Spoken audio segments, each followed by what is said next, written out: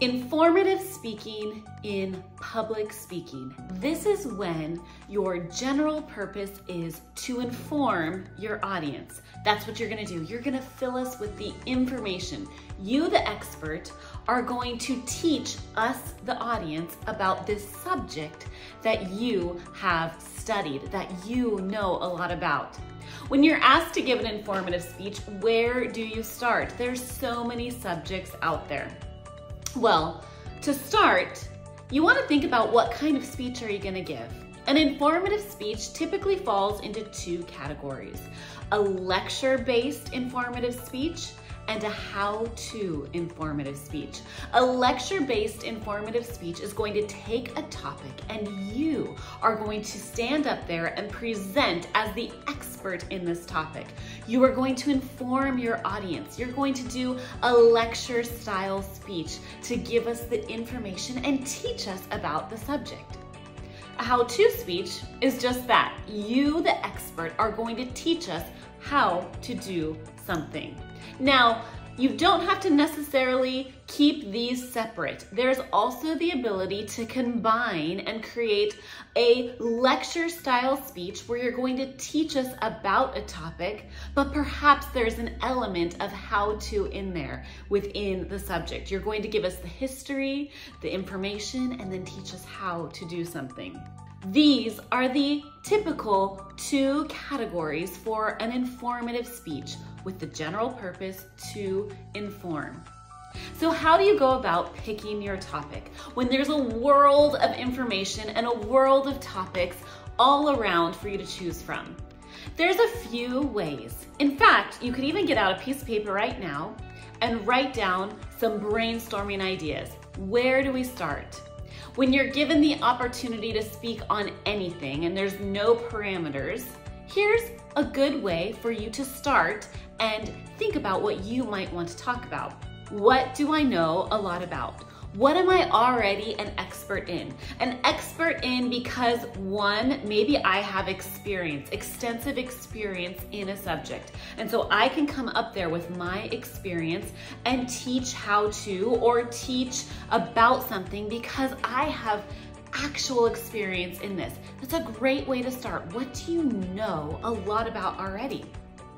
Another area is, what do you want to know more about? So those subjects where you're curious and interested, and so the research process will be interesting to find the topic.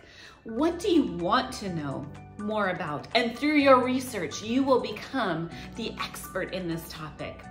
From there, you can even break it down. What do I know how to do? What do I want to know how to do if you're going to teach how to do something?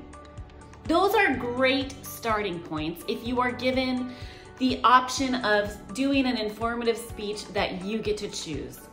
We can even tailor it down a little bit more. What are events in history that I would like to speak about? Perhaps you know a lot about this, or you would like to research more. Who is a person I would like to inform on? Again, you'd like to know more about, or you already know a lot about. What is a subject that I would like to teach about and inform the audience about?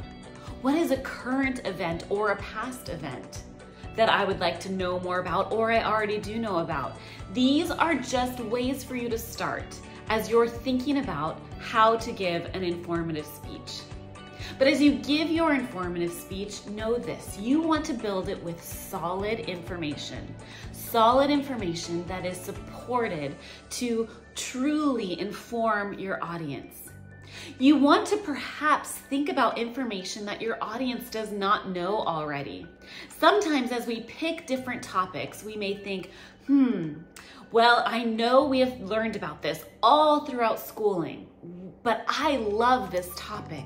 So what can I bring that is new? And I'm going to give you a little example at the end. But what can you bring that's new to your audience? But if you are given the ability to choose your informative speech, the first place to start is start with something you like. if you're given that choice, something that you would enjoy speaking about. It is so much easier when we actually enjoy talking about the topic. Now, there may be times in life where you are asked to give a presentation, or you're asked to pitch something, or find the information about something and give that to your boss and present on it, and you may not love the topic. But when we learn from a space of, I enjoy this topic, I would like to know more about this topic, I would like to speak on this topic, that just helps to prepare our voice and who we are as a speaker, which then helps us in those moments when we are perhaps a little less interested in the topic. So let me give you an example.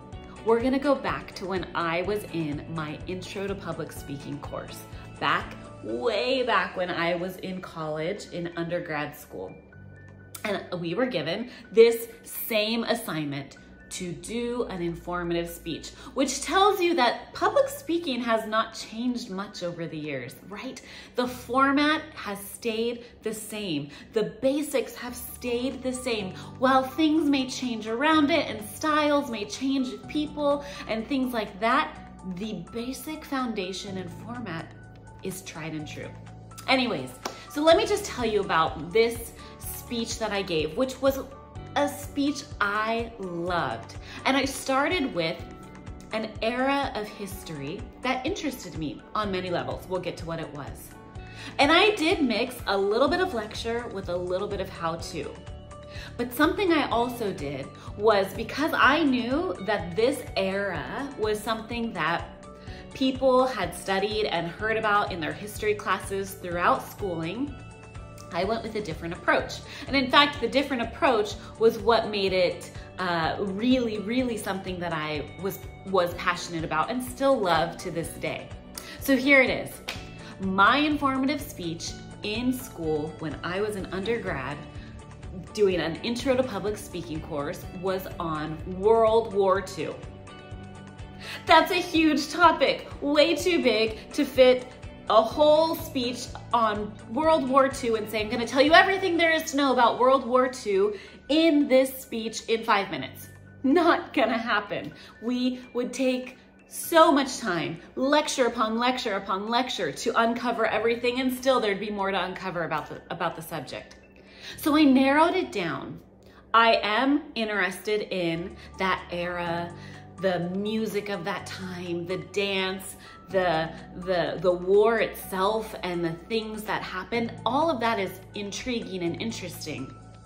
But I decided to go with something I loved to do at the time and still love to do, and that is swing dancing. So swing dancing was part of the World War II era. And I still enjoy this today. So I took something that I had experience in today and knew about today and used that in my speech. Okay, so how did I do this? Here's what I did. Big topic, World War II. I narrowed it down to what could happen in 5 minutes and to a topic that I would say a good chunk of my audience did not know about today. In fact, when I poll classes nowadays asking them about this topic, I rarely get one hand raised. So it's an intriguing, novel idea that your audience doesn't know a lot about. They lean in and go, I thought I knew everything, but I didn't know this. So my speech was specifically on the Swing Kid Rebellion of World War II. Did you know that there was a rebellion known as the Swing Kid Rebellion of World War II? Well, there was. And I went into the information about this rebellion, how they rebelled by dancing to the jazz and swing music that was banned in Germany. And their dress and attire was also their form of rebellion. Them dancing was a form of rebellion. They were rebelling against what was happening in Germany. I went into all of that. They learned about the consequences that these swing kids faced. A different approach to a topic that the audience probably knew a lot of other information about World War II, but not this specific information. And from there, the how-to came in. I enjoy swing dancing, and so I taught my audience the basic steps of swing dancing, what those kids then would have done, the basic foundation, none of the fancy tricks, just the basics. Here's the how-to. here's what they did. They used these steps in their rebellion. And there was my speech.